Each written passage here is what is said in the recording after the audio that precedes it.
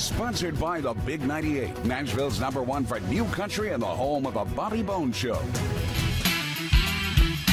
We're so honored to have back on legendary singer, songwriter, actor. He heads up a label even, a music label, Pat Boone. Yeah. Pat, it's great to have you back on the show. Hey, great to be back again with you. You know, at 89 years young, you don't seem to age. I tell you, I'm still stunned when you say it, when I say it. 89, yeah, that was just 2 or 3 days ago, my 89th. And now I have to realize I'm embarked already on my 90th year. It's hard to believe, but what an incredible career. You know, I brought this up to you before we came in studio, Pat, to where you've been in movies, you know, starting off in 1960 to The Mulligan last year. Yeah. You've constantly got new projects, new music going. Yeah. You know, in fact, I had friends asking me when I said, I'm interviewing Pat Boone, they're like, the Pat Boone? Yes. And they're like, is he coming back out with another metal album? I said, no, he's got Grits now. Yeah, Grits, yeah, that's a far cry. But to think that amongst even church people, Pat's got a brand new heavy metal album.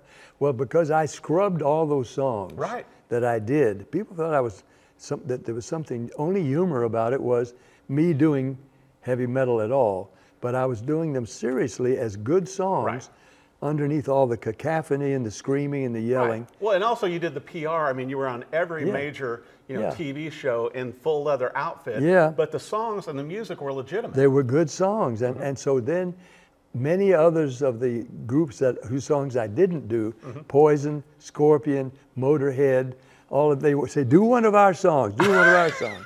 So, and you set the trend, I got to brag on you, to where so many people, Tom Jones, and other artists copied you. Paul Anka. Yeah, Paul Anka. You know, copied what you did because you were ahead of the pack. And it's so many things that you've done in your life, Pat, with the music, selling, I think, almost 50 million albums now. Yeah. And I understand, too, that Grits, your new single that's out, is already almost at 150,000. It's over that now on Spotify. Right. People tuning in to listen to it, and there's a new line dance. You know, line dancing is very popular now. Oh, yeah. It's and the lady whose name I forget, Ann or something, Mary, Nancy, anyway, she creates line dancing, and that she's famous for that. And there is a Grits line dance, which has immediately gone to the top of the line dance chart. Right. But you have to listen to Grits to do it. Well, and you and I were joking too, because, you know, obviously, you know, you were born in Jacksonville, Florida, and raised here in Nashville, Tennessee. And, you know, and my mom, you know, out of Arkansas and everything, to where Grits was just something you had. It wasn't high-end food. And now when we're talking, it's like, now all, you know, Wolfgang Puck and all these big chefs have their versions of Grits. Fancy restaurants all over the country advertise shrimp and grits. Something about that combination has struck the fancy of the, what do they call them, the gastronomes. Yeah, exactly. Well, I got to bring this up too, Pat, to where you're going to have more singles coming out, you know, this summer, but the full album will release, I think, the first week in September. Yes. With Country Jubilee. I'm sorry that you couldn't find any huge talent to join you on this. I mean, it must have been hard on you, knowing all the friends that you knew, and you couldn't get anybody to come on this album. Well, yeah, I finagled on Grits at least to get Ray Stevens. He introduces the record. In the beginning, God created the heavens and the earth. It sounds so good. It's so right. In 6 days. On the 7th day, he rested. On the 8th day, he created grits, bestest food there is. And you've been friends with Ray forever. Always. And so, we both had theaters in Branson for a while. And now Ray has the cabaret. Yeah, the cabaret. You know, here in Nashville. And I believe he's going to ask me to come over and sing it. And maybe he'll introduce it again for me. I hope he does, because he did a great job on the single. Now, I wanted to bring up, too, you've got Crystal Gayle on here. I mean, you've got Lorrie Morgan. Yep. You have Dean Miller, Roger Miller's son. Yes. The Gatlin Brothers. Yes. I mean, who else? I mean, the list goes on and on. There's a Deborah Allen, I think. Deborah Allen. Deborah Allen, yeah. See, a couple of these I wasn't that familiar with, but Jimmy Nichols, who produced it all, he could just bring them in, and he said everybody he contacted, you want to do a single with Pat Boone? Yeah. Didn't even know what it was, but it turned out to be Grits. Wow. And it was fun, and it's a staple.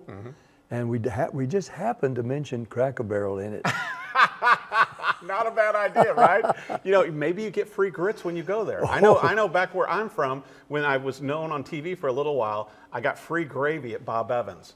And I'm like going, yeah, free gravy. Got a little bowl of free gravy because they recognize me. We're laughing, but I've just told, as I come out with a song called Grits and mentioning Cracker Barrel in it, they have advertised they're not serving grits automatically anymore.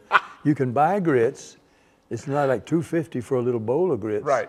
But people are going to be ordering grits. They want their grits. Yeah, they do. It's just a staple. It's a Southern staple. And that's why I'm dressed like this, is I'm advertising grits. Now, I was kidding you before we started this interview, Pat, to where I thought you had gone and visited Manuel and had this custom done here in Nashville. Yeah. You say no. Who makes all the great cowboy Yeah, and you've worn a few of country the outfits. I have, yeah, I have. But and this was a custom-made outfit. It was. My wife made this 40 years ago. Wow. She bought the shirt, but she did this embroidery, or what do we call it? Patchwork. Patchwork on it, and then the milk on the back, because I was already advertising milk. You were all over the milk commercials back in Laugh-In. And yes, that's right. And Laugh-In, they didn't realize that that my milk commercials were only on the West Coast. So about my early growing up experiences with milk and just rhapsodizing about milk. So Sammy Davis on Laugh-In did a parody of that. Only his was about his young youthful experiences with Jack Daniels. Totally different. And it was funny, but people didn't know why. No. What do you? No, yours is so much better because you have a glass of milk on the back of the shirt, but I thought this was brand new. And also you tricked me because last time you came on the TV show for the Rock and Review, you were like in a nice jacket and all this. I'm like going, I'm ready for Pat this time. I'm dressing right. I still have that jacket. Do you? Yeah. Well, you look great, and it was right before you went on your trip to the Holy Land. Yeah, oh yeah, yeah, and that I didn't wear any of this on that, but because it was, well, it was fun too, but it was really a holy experience. Right. I've been there over 20 times. Wow. In fact, now that you bring it up, another song I've written, and a book I've written as well, but a song called Yehoshua, the oldest rabbi in Israel. I was going to be there for my 20th time, because I wrote the words to Exodus, which is the second Jewish, it is the Jewish national anthem, second anthem. Mm-hmm. This land is mine, God gave this land to me. Right. I wrote those words to Ernest Gold's melody, and they consider it their second national anthem. Wow. Until I die, this land is mine. So I was there for that, and emphasizing the 20th anniversary of the 70th anniversary of the modern state. But what was my point about that? We were talking about your travels, and you'd already the travels and Exodus and Holy Land.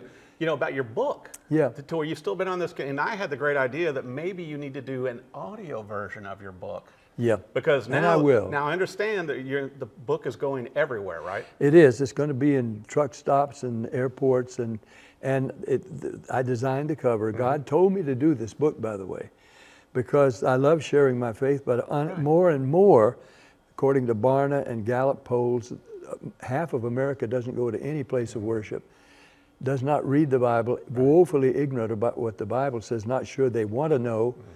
Mm-hmm. And I'm so burdened with half of, that's 150, 60 million people who are just scripturally and biblically ignorant. I don't mean that pejoratively. No. They just don't know. So the book title, first the title is If, just the one word. Mm-hmm. And that word is more in the Bible than any other word. Right. If. In fact, there's no promise of God in the Bible that doesn't come with an if. Mm-hmm. He'll pour everything God has to offer us, even if we don't want it. But it comes with an if. Do we want it? Right. Do we want it enough to seek it? Do we want it enough to receive it? And that's what the big if is. So the four corners of the book look singed like you pulled it out of a book burning. Right. And then took a heavy marking pen and just scrawled if on the cover. And then there's a little subtitle at the bottom, the eternal choice we all must make. Mm-hmm. So I'm picturing people seeing this in all these public places. If what? Mm-hmm. If what? If, what's that? And then they say, oh, it's not religious. Good, there's a warning sign, not religious. Right. But life or death. Not religious, but life or, well, what? So open up the book and find out. And it's autobiographical to a degree. Right. I want people to know who it is writing the book. What a great way to share your faith too, Pat. And that's what I'm doing. I'm trying to reach people that no longer know what the Bible says and are not interested enough to find out. Right. And I want to bring up also with Country Jubilee coming out in September, to where you have your own music label. Yeah. 20 years Yep. this label's gone on. And I mean, what major artists, including you, on it? And how many of those artists have achieved gold? Well, they didn't get on the album until they'd achieved gold. I mean on the label. Right. It was for artists like me that had had gold records, million sellers, still performing, and we're not on a record label because they all wanted the new hat guys and spending $350,000 on an album that never sold. And so I wanted all my favorite performers, including Andy Williams, Tony Bennett, Roger Miller, Glenn Campbell, Patti Page, the Sha-Na-Na, the four, not the four lads, but some of the quartets whose names I'm slipping my mind at the moment. But we had about 40 different major, and you didn't get on this album, in this label, until you'd already had gold records and were still performing, and you needed an outlet, and we would spend $50,000 on an album. Now that it sounds like a lot of money, but it's not for a record album. But it was back then. But when you started with that. For each, and if you want to add strings and other instruments, then you can pay for those yourself. Right. And don't come there with just an idea about a song and then try to come up with an arrangement.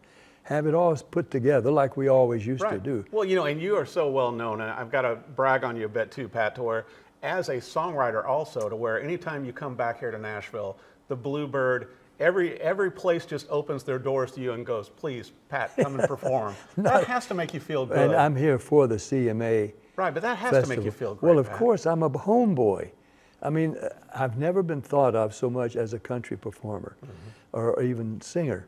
Although all through the years, I was recording all the great country songs by the artists that I loved, the songs that I loved, my versions of their song, Tennessee Waltz, among them. Right. And then Red Foley songs, Closer Walk with Thee, Peace in the Valley. And that, your father-in-law. Father-in-law. Which Chattanooga Shoeshine Boy, your version is so good. Well, I imitated Red the best I could. Which Red was amazing. And you know what? Bing Crosby recorded that same song, had a hit with it. Frank Sinatra recorded Chattanooga Shoeshine Boy. It's one of those songs, though, to where when you hear it, you always think about the great classic movies and all those things. But you managed to stay current, Pat, which a lot of artists have not been able to do. And you started out as a young person, you and your brother harmonizing in school. Yeah, in school. And then ladies' club, sewing clubs. And you got known around Nashville. Around Nashville only. But then I won the Ted Mack Amateur Hour. And because I won a contest at East Nashville High, first prize a trip to New York and an audition with Ted Mack. No guarantee I would get on. Right. But I got on. I won 3 weeks in a row. Nothing came of it until Randy Wood of Dot Records out in Gallatin had his own startup label doing very well. Contacted me. You want to make a record? I said, well, yeah, I'd love to. I did. The first record was top 10 million seller, 2 Hearts, 2 Kisses, 1 Heart's not enough, baby, 2 hearts will make you feel crazy. I don't know how you retain all your hits, just your hits. I don't, hits. but the million sellers, I have, they stick in them. One was Moody River, which was a country hit first. Texas Woman was a country hit. Put me on the cover of the Rolling Stone when I did that one, the only time, on the cover of the Rolling Stone. And I've been a country guy all along, but not thought of as a country guy. Well, you're one of those artists, though, too, Pat. And with a 70-year-plus career, you're able to cross all genres. And all joking aside, talking about the heavy metal album, it's not a stretch for you because you're able to do your own interpretations of these songs and still make them legitimate.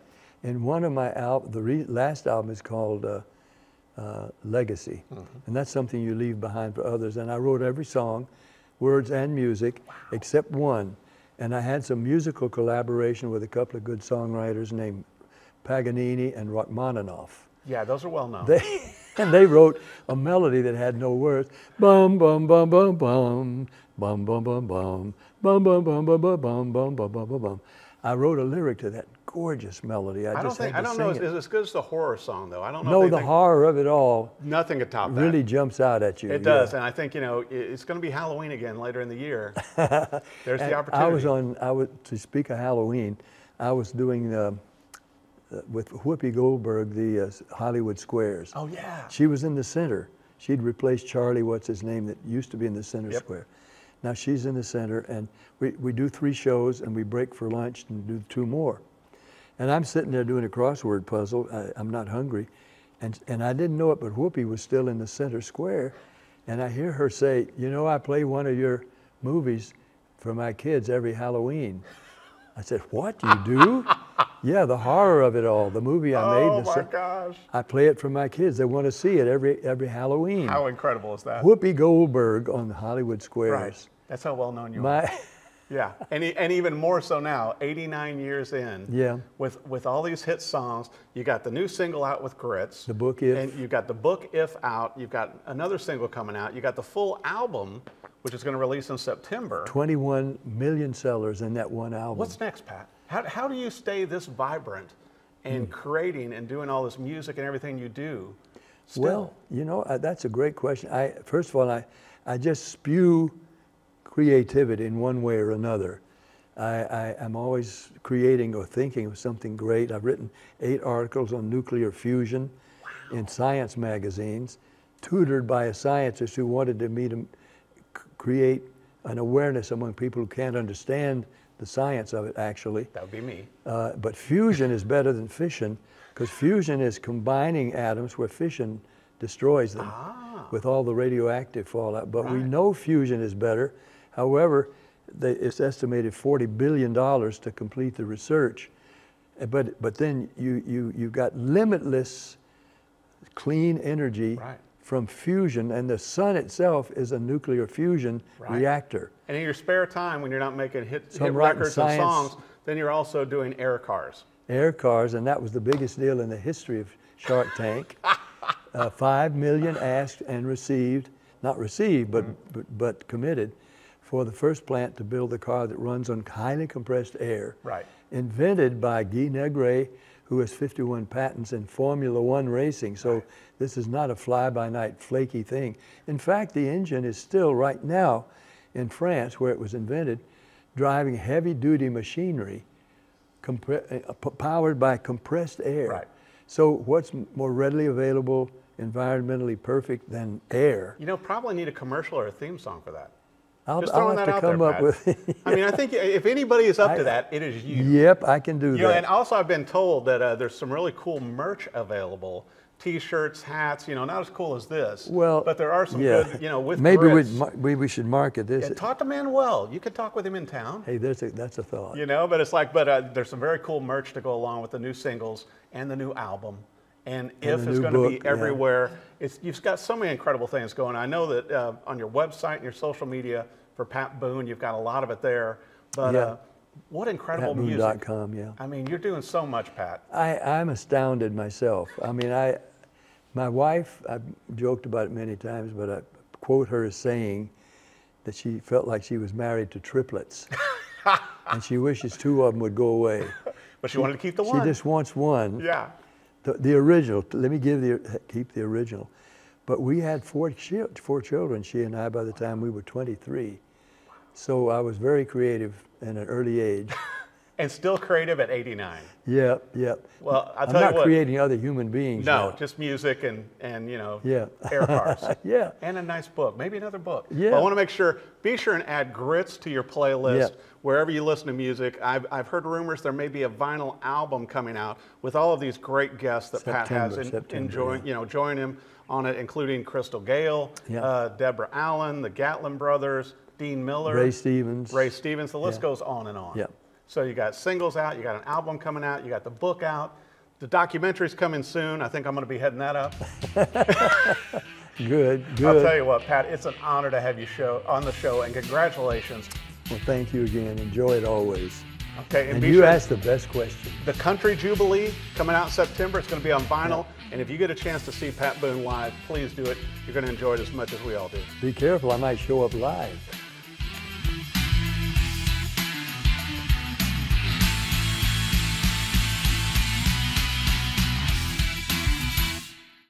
Sponsored by the Big 98, Nashville's #1 for new country and the home of a Bobby Bones Show.